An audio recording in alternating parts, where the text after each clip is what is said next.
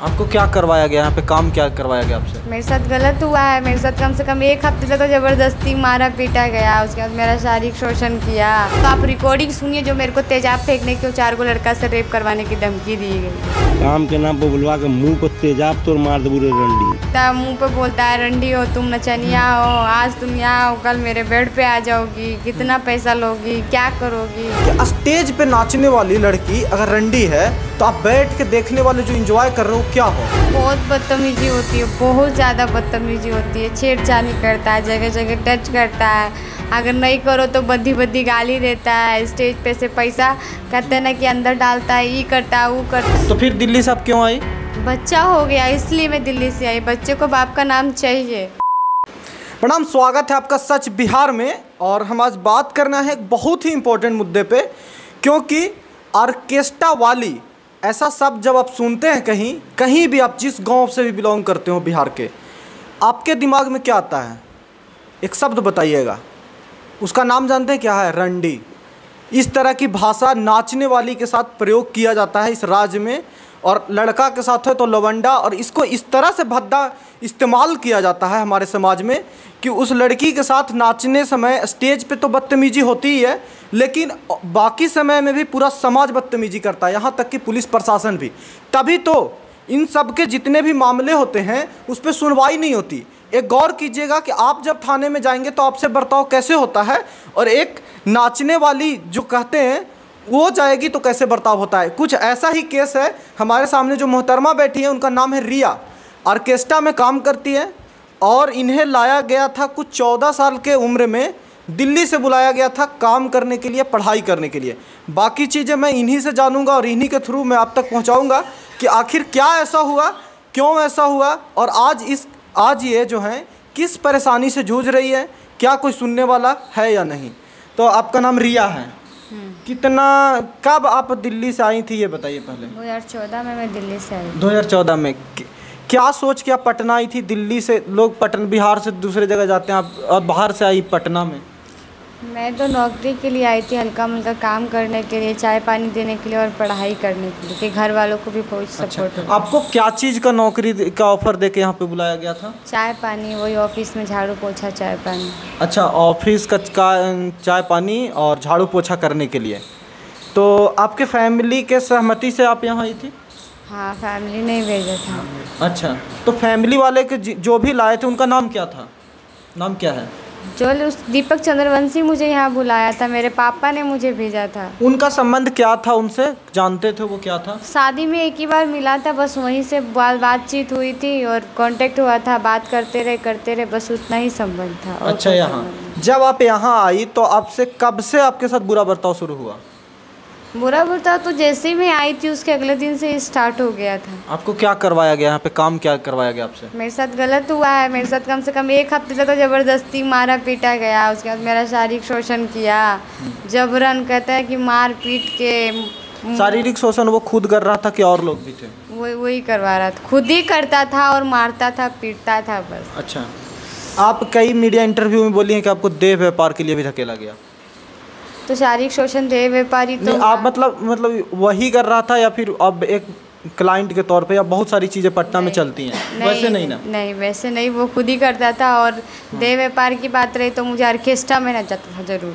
अच्छा, आर्केस्ट्रा में क्या, आर्केस्ट्रा में नाचने के लिए आप सहमत थी या फिर आपके साथ जबरदस्ती किया गया? जबरदस्ती किया गया, मारपीट के किया गया। मारपीट किया गया और जबरदस्ती भेजा गया। अभी भी आप जाती हैं आर्केस्ट्रा में? हाँ, अभी भी जाती हूँ। क्योंकि कुछ सामान आपके रूम में पड़े देख रहा हूँ मैं, तो आर्केस्ट्रा से जुड़ी है कुछ चीज़ें। तो आप अभी भी प्रोग्राम में जाती हैं? किस तरह के प्रोग्राम होता है आर्केस्ट्रा का? बहुत बदतमीजी होती है, बहुत ज़्यादा बदतमीजी होती है। छेड़छाड़ी करता है, जगह जगह टच करता है।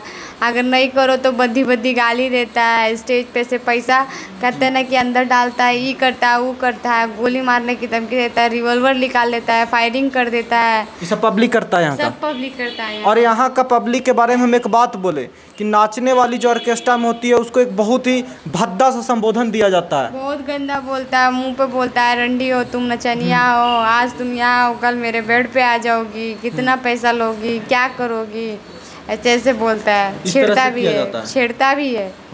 आप करते, आपको जैसे कई बार अश्लील डांस यहाँ पे कराया जाता है, उसके लिए आपको मजबूर भी किया जाता है यहाँ पे? मजबूर भी किया जाता है, ज़बरदस्ती करवाते हैं, बंदूक की नोक पे करवाते हैं डांस कि आप करो, ऐसे करना है, हाँ, जैसे भी ऐसे करना है, बदतमीजी करते हैं। तो देखिए ये केस है, और सोचिए कि किस तरह से एक लड़की जो नाचने आई है वो प्रोडक्ट की तरह इस्तेमाल हो रही है स्टेज पे, और ये हर जगह पे चलता है। और हम उन सब लोगों से कहना चाहते हैं कि स्टेज पे नाचने वाली लड़की अगर रंडी है तो आप बैठ के देखने वाले जो एंजॉय कर रहे हो क्या हो, अपने लिए क्या शब्द चुनते हो? मैं नाम नहीं बोलना चाहूँगा, चुन लो आप।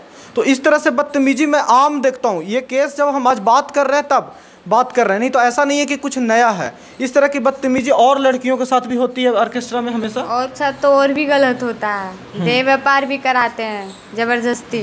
अच्छा, कोई कुछ बोलता ही नहीं है। आपने कई इंटरव्यू में देह व्यापार शब्द का इस्तेमाल अपने लिए भी किया, तो हमने इसीलिए कंफर्म किया कि आपको और किसी के साथ भेजा नहीं गया या मजबूर नहीं किया गया ना? नहीं, वही इंसान मेरे साथ करता था, जो कुछ किया उसी ने किया है मेरे साथ। अबॉर्शन वगैरह भी करवाया वो? सब उसी ने करवाया है। कितना अबॉर्शन हुआ? 2 अबॉर्शन हो गया मेरा। 2 हो गया। तो अच्छा, आपको ये प्यार से आपको समझा के मना के ये इसमें ऑर्केस्ट्रा में भेजा गया या फिर धमकी देके? धमकी देके भेजा गया, मारा गया था। पहले तो मुझे खूब मारा गया था, मेरे सर पे चोट का निशान भी है, तब मुझे ऑर्केस्ट्रा में मजबूरन होके जाना पड़ा था। आप भागने की कोशिश नहीं की? अपने घर वालों से बात नहीं की? भागने की कोशिश की, थाना में भी जाने की कोशिश की, थाना की भी कोई सुनवाई नहीं है। स्टार्टिंग में भी थाना में गई हूँ और मिलजुला के मुझे दिल्ली भेज दिया गया। अच्छा, तो फिर दिल्ली से आप क्यों आई? बच्चा हो गया इसलिए मैं दिल्ली से आई, बच्चे को बाप का नाम चाहिए। अच्छा, एक बात बताइए कि आप जितने भी उन पे आरोप लगा रही हैं, मैं अभी तक आरोप कहूँगा क्योंकि उनका पक्ष मेरे पास नहीं है, तो एक आपकी साइड मैं आपकी सुन रहा हूँ तो आपकी पक्ष रख रहा हूँ। तो क्या ये आरोप किस लिए है? सिर्फ बच्चे का नाम चाहिए आपको या उस व्यक्ति को सज़ा दिलवाना चाहते हैं? सज़ा भी चाहिए और बच्चे का नाम भी चाहिए। अच्छा, क्योंकि बच्चे का जीने का अधिकार है समाज में। समाज में सबसे पहले पूछा जाता है कि बच्चे का बाप कहाँ है। मेरे से हर जगह पूछा जा रहा है बच्चे का बाप कहाँ है, क्या नाम है, क्या वो क्या कहते हैं? अभी आपकी एक बच्ची है, उसके बारे में क्या कहते हैं? हम बेटी हम कभी नहीं अपनाएंगे और नचनिया गजनिया हम काहे ना शादी करेंगे। तुमको जहाँ तुमको जो करना है तुम कर लो। वो शादी करके सब कुछ किया, ये शादी नहीं किया अभी तक? शादी नहीं किया अभी तक। तो आपको कभी भी ये डर नहीं लग रहा था, डाउट नहीं लग रहा था कि इस तरह से करेगा, ये कर सकता है? मेरे को बहुत प्यार से, जैसे 2 साल तक तो मुझे जबरन किया गया, और उसके बाद जब देखा कि ये थाना में जा सकती है, यहाँ जा सकती है, 2-3 बार मैं थाना में भी चल गई, तो बहुत प्यार से फुसला के मेरे साथ ये सब करता रहा। और आज 7 साल तक हो गया करते करते। बेटी पैदा हुई है तो उसको अपनाने से बिल्कुल इनकार कर। रिया, एक सवाल देखिए पूरा दुनिया पे उठाएगा कि जब आपको इस तरह का अनुभव हो रहा था कि डराया जा रहा है आपके साथ ज़बरदस्ती इस तरह से किया जा रहा है, तो आपने बच्चा रखना ही क्यों उचित समझ रही थी आप? क्या आपको नहीं ये डर था, या फिर आप ये चाहती थी कि बच्चा कैसे भी हो जाएगा तो फिर मैं इसको मजबूर करूंगी अपने साथ रहने के लिए? ये क्या कुछ सीन था? ऐसी बात होती, उसने खुद बोला था कि बच्चा रखने के लिए। अच्छा, बोला था? हाँ, और मेरे पास इतना दिमाग तो है नहीं कि कहाँ अबॉर्शन होता है, कहाँ क्या होता है। 2 बच्चा उसने मेरा गिरवा दिया, ठीक है। अगर इतना ही होता तो मैं ये भी बच्चा नहीं रखती, उसको सजा ही करवाती। क्योंकि अब आपको देखिए, अब आपको बहुत ज़्यादा अपने लिए भी भटकना पड़ेगा, अपनी बच्ची के लिए भी भटकना पड़ेगा, जैसे कि आप भटक रही हैं नाम के लिए। और आपके बारे में आप कुछ बता रही थी ऑफ कैमरा कि आप एक थाने में गई थी FIR दर्ज कराने, वहाँ से कूदने की प्रयास किया। वो क्योंकि वो स्टार्टिंग में गई थी, मेरी बेटी जब पेट में थी तब स्टार्टिंग में गई थी। अगम कुआं ऊपर से जो पुल है उस पर कूदने के लिए गई थी। वहाँ पे मुझे जो भी वहाँ पे राउंड पे सर थे उन्हें पकड़ा, अगम कुआं थाना में लेके गए। बहुत पहले की घटना है ये, स्टार्टिंग की, जब मेरी बेटी पेट में थी। वहाँ से मुझे घर लेके गए, वहाँ से मुझे क्या हुआ क्या नहीं कुछ भी नहीं, सब चीज़ बात मैंने उनको बताया। बताने के बाद भी एक वो भैया थे, उसी का दोस्त था, तो बोले कि तुम किसको यहाँ जानती हो? तो मैंने बोला कि एक भैया है उनको जानती हूँ। तो वो मुझे लेके आए, वो सब थाना मिल के जिप्सी मुझे घर लेके आई, समझा के साइन वाइन लेके और भेज दिया। मुझे दिल्ली ट्रांसफ़र कर दिया, रातों रात मेरा घर खाली करवा दिया जहाँ मैं रहती थी किराए पे। आपको दिल्ली भिजवा दिया? दिल्ली भिजवा दिया, पेट में बच्चा लेके। यहाँ रहेगी तो फिर वो। अब आप फिर से आई हैं तो आप प्रोग्राम वगैरह में जाती हैं अभी? हाँ, अभी जाती हूँ प्रोग्राम। हाल ही में कब प्रोग्राम में गई थी? हाल ही में तो कल ही प्रोग्राम से आई हूँ। अच्छा, कल ही आई हैं आप प्रोग्राम से? क्योंकि 2-3 दिन पहले से मैं आपका खबर देख रहा हूँ, कहीं कहीं चला था, तो तभी से मैं आपसे संपर्क करने की कोशिश भी किया। तो अभी प्रोग्राम में जा रही हैं, आपको धमकी वगैरह भी वो कह रही हैं कि दे रहा है, तो आपको क्या चाहिए, मीडिया से क्या चाहिए? क्योंकि पुलिस प्रशासन के पास आप गई हैं और एफआईआर आप कहाँ कहाँ दर्ज कराई हैं? गांधी मैदान थाना में एफआईआर है और महिला, सबसे पहले महिला थाना में एफआईआर है मेरा। वहाँ से वारंट भी निकला हुआ है, 3 महीना हो चुका है वारंट का, और कुर्की के लिए अप्लाई चल रहा है। थाना तो कोई एक्शन लेता नहीं है यहाँ का, लड़की के साथ कुछ भी हुए। और मेरे पास रिकॉर्डिंग भी पड़ी है। अगर रोड की धमकी आपको नहीं दिखती है तो आप रिकॉर्डिंग सुनिए, जो मेरे को तेजाब फेंकने की और 4 को लड़का से रेप करवाने की धमकी दी गई है। वो रिकॉर्डिंग है आपके पास? हाँ, मेरे पास रिकॉर्डिंग। तोरा ने तोरा वो हाल करबू ने तोरा बुला के जाने मुखिबा के भी फोन कैलू है, समझले ना? तोर मैया के यारों के फोन कर दिलू है, मुंह पर तेजाब मार देबू रे बोलवा के, काम के नाम पर बोलवा के मुंह पर तेजाब तोर मार देबू रे रंडी। और इस तरह के धमकी देने के बाद भी थाना कभी नहीं सुना, अभी भी नहीं सुनता? नहीं है, वो सुनता ही नहीं है। कहते हैं ना कि महिला थाना सबसे घटिया थाना है, महिलाएं कोई नहीं सुनता है। अच्छा, कुछ भी हो जाए लड़कियों की नहीं सुनता है। देखिए ये स्थिति है और ये हालात हैं। अभी मैं यही इसीलिए कह रहा था कि सिर्फ नाचने वाली है या फिर ये है, तो कोई सुनने को तैयार नहीं है। थाना जब उम्मीद थाना से ख़त्म हो जाएगा आपका, तो आप कहाँ जाओगे? एक व्यक्ति के बारे में आप कहते हैं कि वो आत्महत्या क्यों करने की कोशिश करता है या फिर टूटता कैसे है? टूटता यहाँ से है सर, जब उनके साथ गलत हुआ, उन्हें लगता है गलत हुआ है, हालांकि सच क्या है वो कोर्ट तय करेगा, लेकिन उन्हें पता है कि गलत हुआ है उनके साथ कुछ, और कोई सुनने को तैयार नहीं है। एक एफआईआर तक दर्ज करने के लिए इनको दौड़ना पड़ा। और एफआईआर दर्ज हो गया, आपके पास नंबर है बाकायदा, एफआईआर संख्या वगैरह सब? हाँ, सब चीज़। अब आप बिहार के मुख्यमंत्री से मिलने की भी कोशिश कर रही हैं? मैंने 2-3 बार अप्लाई किया है, एक बार कैंसिल हो गया, 2 बार मेरे पेंडिंग दिखा रहा है। आज से नहीं, 1.5 साल पहले से अप्लाई किया, अभी तक नंबर नहीं आया है। 1.5 साल पहले से?